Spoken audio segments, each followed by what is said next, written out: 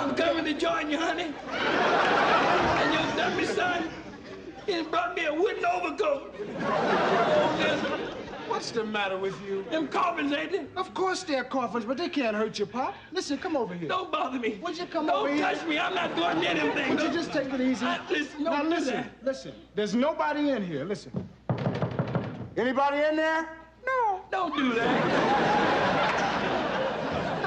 Haven't you ever seen coffins before? Yeah, but not in my own backyard. Get them out of here. I paid $25 for these. I don't care what you paid for them. Get them out of here. Would you listen to me, Pop? Now, we can make ourselves a nice little profit on these things. I bought them at an auction. Now, nobody else would bid on them. Nobody would bid on them but an undertaker and a dummy. And you ain't no undertaker.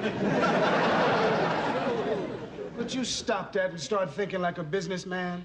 Now, I'm telling you, Pop, we can make 100% profit on these things. So what's wrong with them?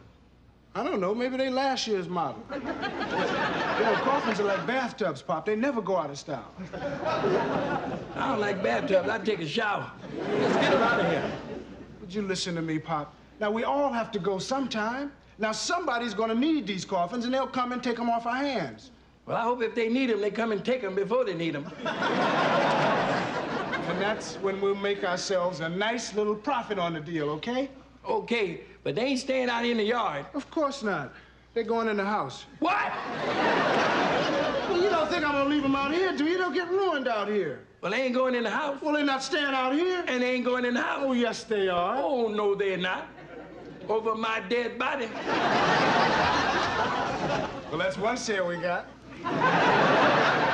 Which one do you want? I think they're both the same size, and they're a good color, Pop. Brown will go with anything. And so this brown go with anything. Would you grab the other end when I slide this out, okay?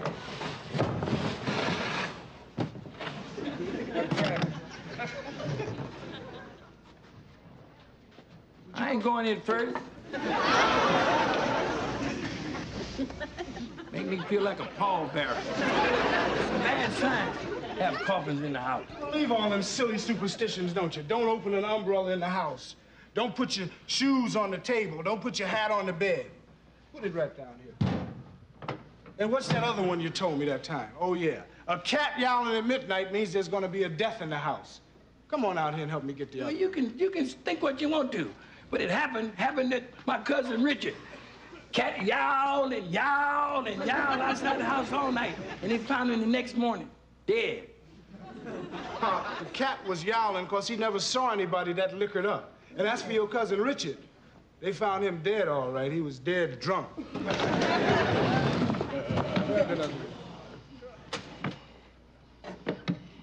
Sure don't like to touch these things.